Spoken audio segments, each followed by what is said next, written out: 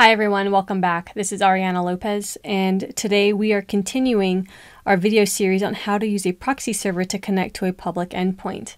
And in this video, we are going to create our proxy server. But before we can start to build, we actually need to set up one of our AWS services that we will be using.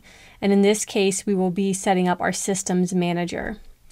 So I'm on my console homepage. Systems manager is the top for me, but if it's not for you, go to the search and type in Systems Manager, and it will pop up as the first one. So go ahead and click that. Now, one thing to note is you want to make sure you're in the correct region. We are in Ohio, US East 2.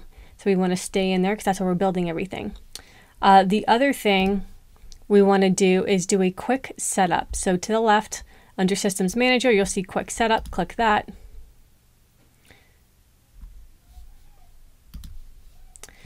Now for quick setup, what we want to do is we want to select host management. You can see there's a bunch of different options here, but the reason we're using SSM or Systems Manager is because it will allow us to connect to our devices directly. And so earlier in a few of the videos, I stated that we weren't using a jump host or a bastion server because we wanted to reduce our threat model. And so by using AWS Systems Manager, it will allow us to directly connect to our devices using the console. And when we actually go to build out, when we connect to the devices, you'll see us using Systems Manager and what it's capable of. So in this case, for the setup, we're going to select host management and we're going to hit create. And for Systems Manager, what we want is we want to update our Systems Manager agent every 2 weeks, collect information about our instance, and then we'll go ahead and install and configure CloudWatch agent. And I think that is all we want. Current region's fine, all instances, and then we'll go ahead and click create.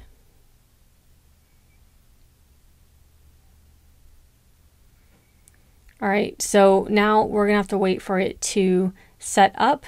All right, so now, as you can see up at the top of the screen, it says your host management quick setup configuration was successfully updated. So we can go ahead and exit out of here. Now we are going to create an IAM role. So I am on the IAM page now. And so what we're going to do is click on roles. Here, I'm going to create a new role. AWS service, use case will be EC2. And we're going to go and find SSM Manage Instance Core, which is now selected. Select Next.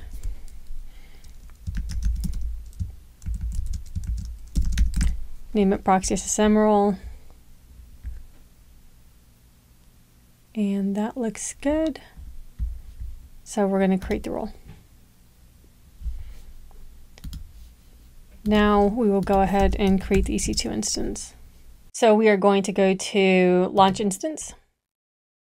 And we're going to name the instance Proxy Video. And we are going to use Ubuntu.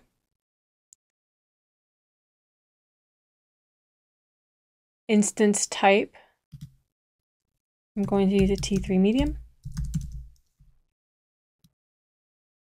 For key pair, we're going to select without a key pair. Network. Change this to Greengrass. Now our subnet here, we do not want it to be in the private subnet. This needs to be in the public subnet because it needs to have access to the internet. And one big thing here you have to enable is the auto-assigned public IP address. If you do not do this, you will run into an issue when you spin up your server and are trying to download packages. So make sure this is enabled. We're going to click that here. And then for firewalls or security groups, we are going to select existing security group, and we are going to select the proxy server security group. And then we're going to scroll down to advanced details. And now we're going to select our role, and that is going to be our proxy server we just created. Now we'll go over to the right, look at the summary. We have one instance, software image, is Ubuntu, T3 medium, proxy server. All right, I think we are good to go. Gonna make sure we have the right subnet. Yep, public. All right, so now we're gonna click Launch Instance. And we are going to give that a minute. Our server is ready, so we're going to select the proxy video, and then up at the top, click Connect. Again, Session Manager we're going to use to hop onto the instance. So now we're on the server. The first thing we need to do, I'm going to go in as root, and then we need to install TinyProxy.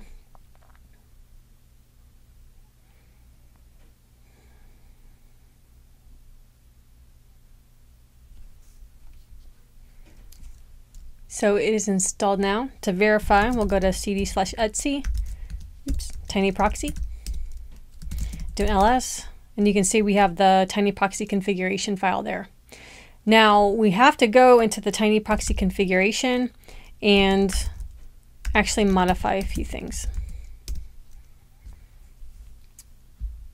So we know we're going to use port 888, and that was also in our security group.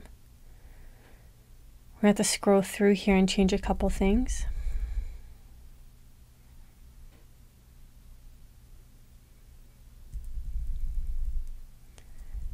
So here there is an allow area.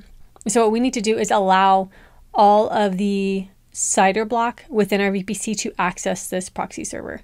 So what we're going to do is type in allow, and then the CIDR range for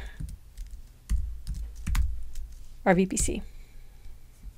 All right, so the next thing we have to do is modify this filter section. And we're just going to uncomment this one line.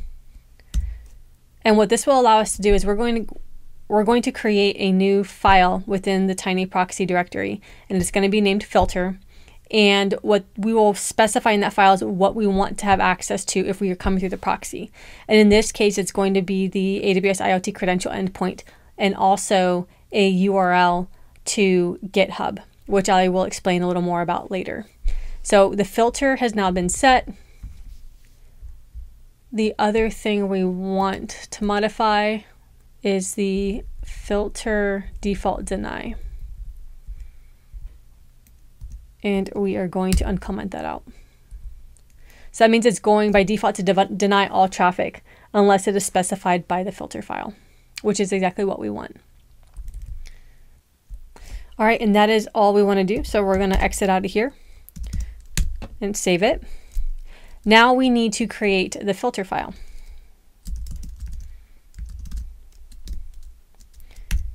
So here I've pasted what needs to be in the filter file. In the first one, you'll see we have a GitHub URL, and this is going to be used for testing purposes when we do our validation, which will be the last video we do in the series. And then here we have our allowing access to the credential endpoint. In the Greengrass documentation, you would have instructions on how to get this value.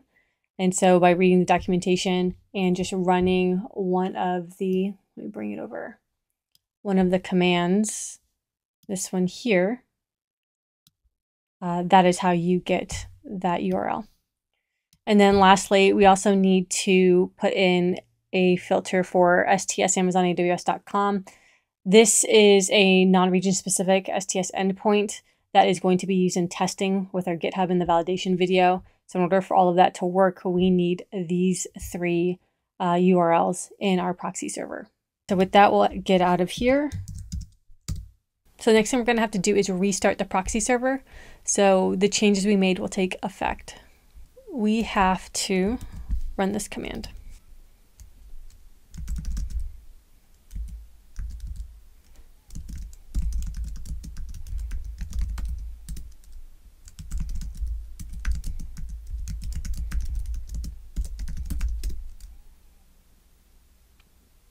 Okay, so we have started TinyProxy and we've also enabled it. And so now we're going to check the status of it. And you can see we are running. And so the next thing we want to do is check out the log file.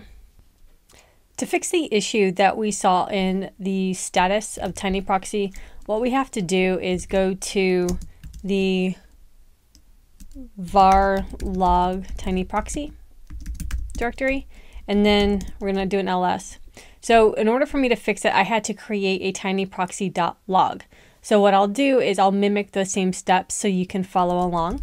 So we'll do touch TinyProxy, and you're going to do a .log, but what I'm going to do is just do test.log so I don't mess up my setup. And then if we do an ls, you'll see I have the TinyProxy _ test.log. The next thing we have to do is we have to change the permissions on it. And so what we do is just change mod 777 TinyProxy _ test.log. And again, for you, it'll be change mod 777 TinyProxy.log.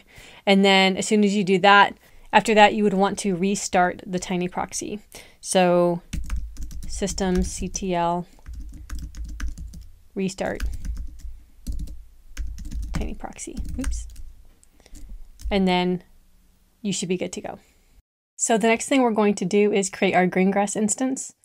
And so that will be done in our next video. Thanks for joining.